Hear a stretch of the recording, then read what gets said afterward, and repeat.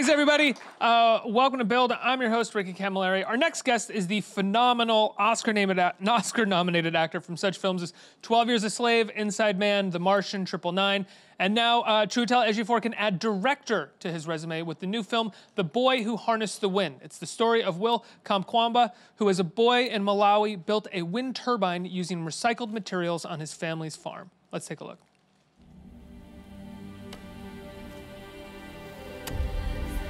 How does it feel, William? I never went to secondary school. Make us proud.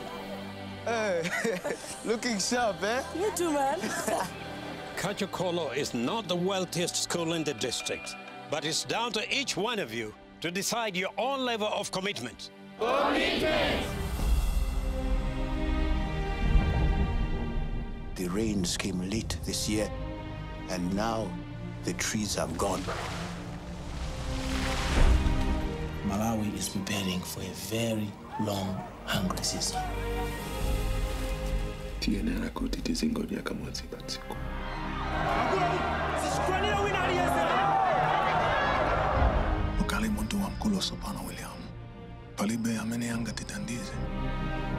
What are you going to do? Anything new? It's a pump. Can you fix it? Maybe. Mr. Kachibunda, when you turn the wheel on your bike, the light shines. How? It's magnets. I can bring water. I know how to do it.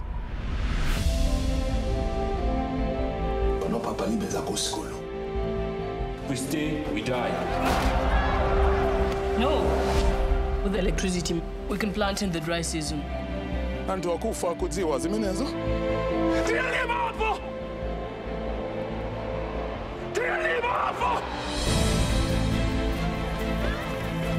Malusiwa, adzaleka liti. Zita kutaka. Ngati Mungu anditandize.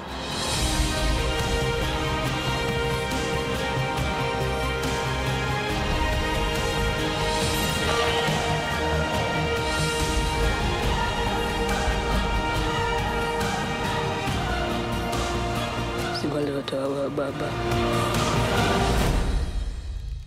Ndilibeza kulota. Everybody put your hands together for Chiwetel Ejiofor. Let's hear it.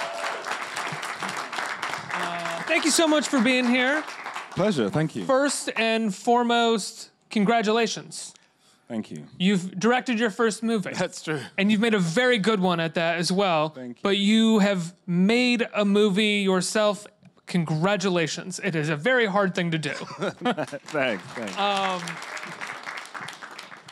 So why this story? When you know it's a hard thing to do. You've been around filmmakers who've struggled to get movies made. I'm sure you've been a part of projects that have fallen through. You know it's really hard to get a movie made. And once you're making it, it's also hard there as well. So why this story? What was it about William Kamkwamba that inspired you? So many things. You know, I read the book in about 2009 when it came out.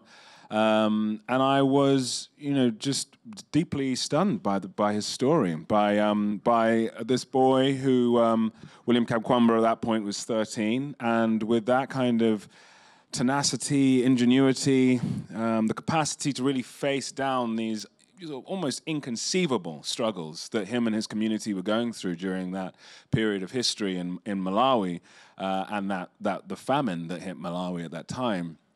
And I was just completely inspired by him, inspired by a young boy really living in the solution, the nature of education, technology, and then this sort of wider principle that is part of the film. There's these kind of dynamics, the family dynamics, and then this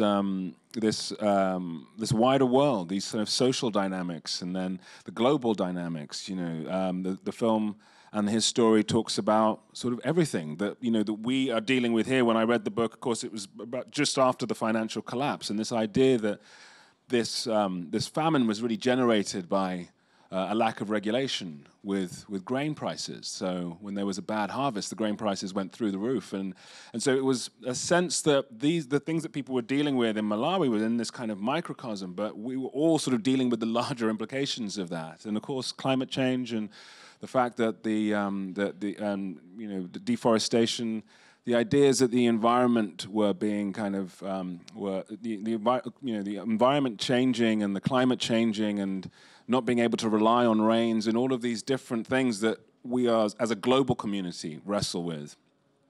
But in this kind of very specific way, people at the sharp end of the stick, were really suffering, and it just inspired me to really engage with William's story and to try and tell his story and sort of bring it to a wider audience. Was it also the fact that there was an inspiring component to his story, that you could tackle all of these sort of macro subjects in a very microcosm way that also had a somewhat inspirational bend to it? I thought it was just so optimistic.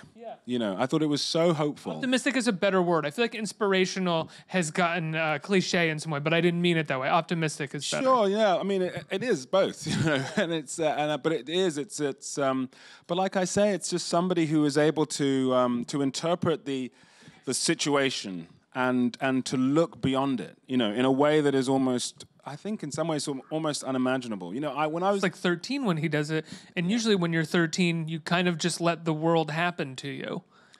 There's a part in the book where he talks about sneaking into school, and I think that was the moment that everything kind of changed for me. In his memoir, he's trying to get into. He's taken out of school because his family can't afford the fees. Secondary school isn't free in Malawi. And so he starts sneaking into school. And that's where he actually finds the book, Using Energy, the American textbook, which has a picture of a windmill on the front of it. And I thought about myself at 13 and whether it was conceivable to any degree that I would be sneaking into school, And the understanding that, of course, I wouldn't be, And this sort of idea of that sense of privilege and that sense of the world and its inversion, of what a kind of different life that is. And that the idea of that kind of even distribution of talent, but not of opportunity. And a boy at that age trying to sneak into a school in order to learn about a way that he might be able to help his community was so deeply inspiring to me, so moving to me, that I wanted to try and tell his story. Now, when you set out to make the film, you shoot it in Malawi. In lots of the scenes, you were speaking the language native to those in Malawi. Chichula? Chichewa, yeah. Chichula, yes, I remember it. He told me in the green. I kind of got it. Yeah. No, I'm constantly. What was there a part of you that wanted to sort of set up a bunch of ways to make this inspiring for you and to make you have to kind of work as hard as possible as a filmmaker? It was just, I think it was... or just the right way to do it? Well, it's kind of incremental, isn't it? I wanted to tell the story, but I wanted to make sure that it was as deeply authentic as I could make it. And so that's why I made the decision to shoot him in Malawi. And then we were going to shoot in all of the, as much as we could, in all of the real locations, that the events actually took place in. I wanted to shoot in William's house, actually. But he had done so much innovation in his house over the years, that it didn't look anything like it did, back then. So we shot in his next-door neighbor's house, for example, right in Wimbe, right in the village where he's from. And so in that process, the next step was clearly to start thinking, well, how are we going to, how are we going to speak? What are we going to say? How do we balance that? Obviously people in the village speak Chichewa, and people speak English in other circumstances. You might speak English in school or in sort of work environments and stuff like that. But in the village at home, you speak Chichewa. So it became a process. Well, that was the next logical step. That those of us who weren't from Malawi, there were people cast who are from Malawi, several people cast from Malawi, but those who weren't, we started to learn Chichewa so we could do the scenes, sort of authentically, those scenes that required that. So that was the process, really. It was just that one decision, the one clear decision of trying to reach for a very deep authenticity in the story, and then, what the implications of that were. Were you always going to direct it from the start? Like, you got this and you developed it and it was going to be your first feature film that you were directing? Because oftentimes you hear stories like an actor's attached to something and then the director falls through and the actor steps up because they know the project better than anybody else. Or was this from the get-go, like, your passion project that you wanted to direct? Yeah, I think the way that I remember it, I mean, Andrea Calderwood, who produced the film, sort of seems to think that that was the case, that I was going to do it right from the beginning. But I kind of remember it slightly differently, that I was kind of writing the film, and I was going to, and I just wanted to, adapt to the film, adapt the book, and then see, as it was developing, what would happen, and whether that would be for somebody else to direct or for me to direct, whether I would play Trywell, whether I wouldn't, and those sorts of decisions. But it became quite clear at a certain point. I was traveling back and forth to Malawi a lot, and I was making decisions, thinking about the landscape. I was writing with the locations in mind by the time I started to do some of the later drafts, and those became directorial decisions. They became decisions about the visuals, about how it would feel, and that kind of got buried into the sort of DNA of the script at a kind of earlier stage. And so, is she such a good producer that she tricked you into directing? You know what? That might have been what happened. Like when you weren't in the room, they're like, oh no, he's directing. Don't worry. He just needs some time, but he'll be directing this. Yeah, the old Jedi mind trick. What was your biggest fear stepping into the director's chair? Being in the director's chair, sorry. Yeah, I think that the kind of, what I was concerned about was just the doing of it, just how it would feel on the floor. To just the sort of rawness of that, to be directing something and then step into this sort of other space and be the character and then step out of that and try and be objective about what was happening and what I was doing and, and what everybody else was doing. And it just felt like that was a really sort of strange process. It was going to be very, very new for me. And I wondered how uncomfortable I'd feel in that space. When you're acting and you're not directing, how much do you stay? And forgive the lack of a better way to put this, because I don't think it's really how people talk about acting, but stay close to the character while on set or in character while on set. I mean, I think that you kind of, it sort of depends. I have a feeling you never really step fully out of character, and even people that claim to, who sort of say, oh yeah, I did that really intense scene and now I'm cracking a joke over here. They're not really. That cracking a joke bit is still part of the performance of whatever, the nature of what they're trying to either step into or get away from is. It's not their just natural being, So I feel like you hold it always when you're on set. And especially if you're doing intense stuff or if you're in any way concerned about your character, concerned about your performance, concerned about all of the dynamics on set, which you invariably are. You're holding all of that. You're holding all of that tension. You know what the next scene is. You know how far you have till the next sort of intense moment in your preparation. You are holding where you are in the story at all points. So you are holding all of this information, and you are to some degree in character, whether you're cracking jokes or not. So losing that and entering into a totally different space of, I guess, we should have been on the next location, 45 minutes ago. Are we going to lose the light, at the last place? Is the rain machine going to work today? When you're in that space and thinking about those things, that is totally different from the space of being an actor, from the space of being in performance in that kind of mode. So that's the complication, switching to those two sides of the thought process. But there's also a performance to that thought process as well, the directorial side, because even though all of these compromises are taking place, you have to present yourself as in control and on top of it, and the leader of your crew, which is in a lot of ways a performance as well, because you are being told you're losing light. We needed to be there 45 minutes ago. The location's about to drop off. They want more money. All of these things, but then you also have to go act on camera as well. A different kind of performance. Yeah. There's a strange sort of balancing act. The key to that though is who your collaborators are. Right. That's the sort of crucial point. I realized quite early on that if I was sort of ever feeling kind of panicked, that I would look at Dick Pope, the cinematographer, and if he looked panicked, then I would really worry, But he never did seem to look panicked. So like steward or stewardess sort of thing on the airplane with turbulence, You're looking over there, they seem okay. Well, then it must be all right, He was very calm and collected for most of it, and that sort of eased that position. You know, he really helped me. You know, his, the amount of experience that he has as a cinematographer really took a lot of that pressure off me, of the kind of the day-to-day pressure, because he absorbed a lot of that. You know. Dick Pope, forgive me, shot most of Mike Lee's work. Exactly. Right? Yeah. Okay, that's what I thought. Yeah, he's an incredible cinematographer. That makes perfect sense. The cinematography in the film is beautiful. Yeah. Yeah. How did you get him involved in the project? Well, were you a fan? Yeah, huge fan. And I had, you know, one of the things that I had always thought about and talked about with the film was that the idea of the kind of the landscape. You know, Dick Pope made a film with Mike Lee, Mr. Turner, you know, and I talked, you know, whether you consider Turner to be an impressionist or not, I had always talked about the nature of the Impressionist painters and the way they depicted rural France, you know, and how they gave this sort of underclass, this sort of perceived sort of peasantry underclass, and there's perceptions of people who were kind of lesser than, or conceived that way, or perceived to be that. And they gave them this real, and you know, the Impressionist painters, the great ones, gave rural France and the peasant class, you know, this epic status, you know, and surrounded them in beauty and put them at the center of their own kind of destiny in a way that was really empowering, truly empowering.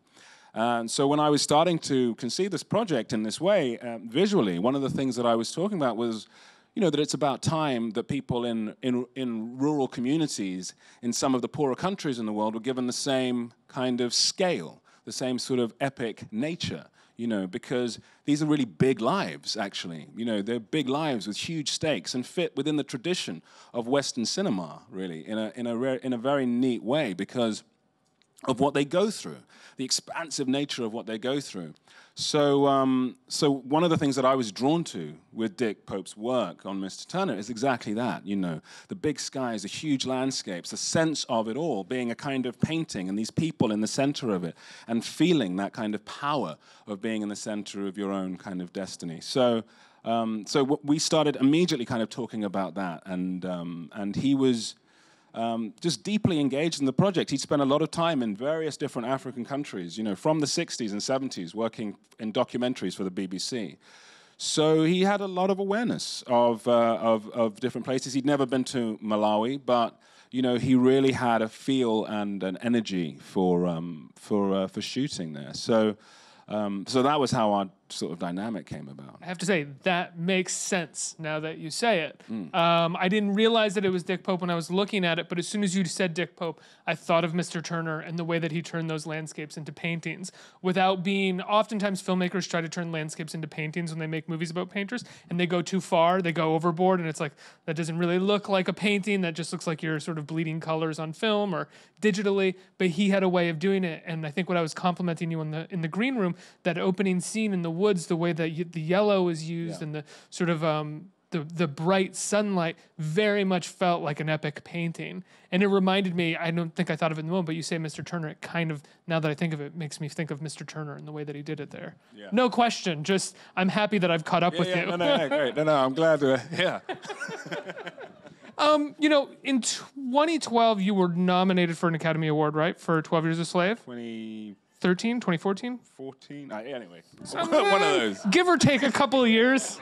It was on June 6th. Yeah. Look, I ballparked my research. You know, after something like that happens, especially a movie like that, you're going to get a lot of asks to be in a lot of movies. You're going to get the chance to be in a lot of films for a lot of different people. You were already working a lot up until that point, but to then go and direct your own movie and to adapt it as well, that takes years off your life, off of a career that you have momentum in. Were you ever worried about that? How did you know that this was the right time to step back from acting and go, not that you act in the movie, of course, but to adapt a movie, to direct a movie, to edit a movie, all of which takes a year and a half to do, a couple of years? Yeah, I mean, it just wasn't, it wasn't really a considered choice in that way. Mm-hmm. I just felt like I couldn't not do it, you know, like I just felt like it was important to me.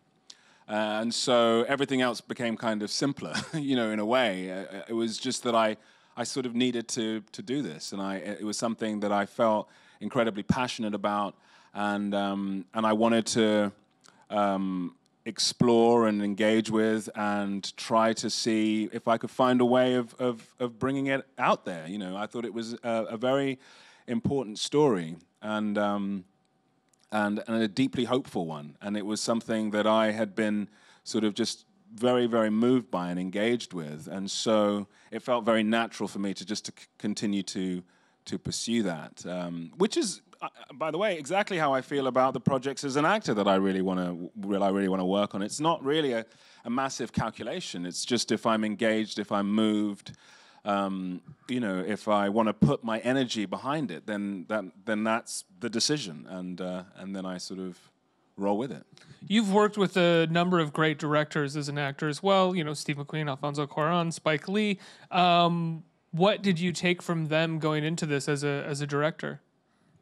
I mean, so much. You know, I think that you pick up so many different things along the way from different people, and you know, in the end, you got to find your own style of doing it. You know, that's very important. You're not wearing anybody else's clothes when you go on there, but the idea being that there were certain things that I thought, well, you know, there were certain sort of very practical things that I remember thinking, you know, this is possible to do with this number of people and this number of, like, say, background or extras or whatever, you know, that this, in this amount of time, because on X film, we did this and this and this, and I remember that only taking, like, 4 hours, so I'm sure we can get this shot in, you know what I mean, that sort of thing. And so those kind of very practical but real moments, you know, of just knowing, no, actually, this does work because I was actually on a thing where we did this, you know, is incredibly helpful. Right, it's less about direct influence and more about experience. Totally, it's vocational, you know, in the end, and that kind of experience is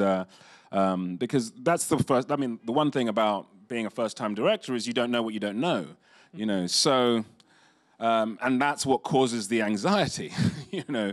And so, as much as you can counteract that by actually just sort of knowing certain things for a fact, you know, it gives you a certain amount of confidence, especially if you're trying to do things like I was in this, which, you know, was, you know, kind of a big.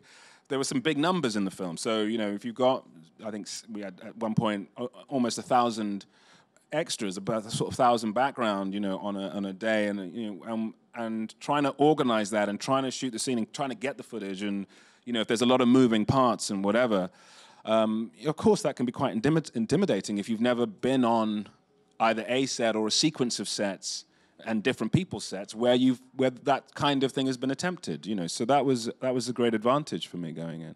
So what was that day like where you had 1,000 background? I could write a book on it. It was, really?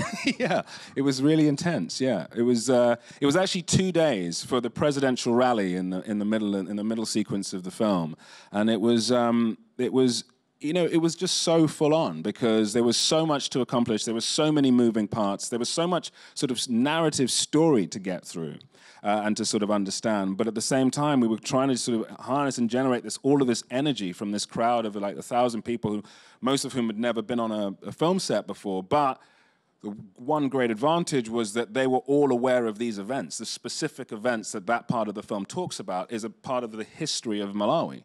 So everybody was aware of the events and that we were recreating those events. And so it was a very fascinating, interesting time, you know, especially because they were also political events. And so there were different people there from different political parties and that sort of energy and, you know, people who had different points of view of what was happening. And so there was a whole host of things that were very, very interesting. At any point, were you approached by a PA or an AD or a second AD? They're like, Mr. Ejiofor, there's someone in the background that'd like to talk to you about the politics of this situation or anything like that? Yeah, Imagine there's a lot of opinions that people have. Yeah, I mean, I certainly had to sort of chat it through with background people, you know. always has opinions. Yeah, exactly. I mean, somebody there, you know, has a thought or two about it. Background is always going, what is this guy doing? What is it? Here they're doing that. I can't imagine. Yeah.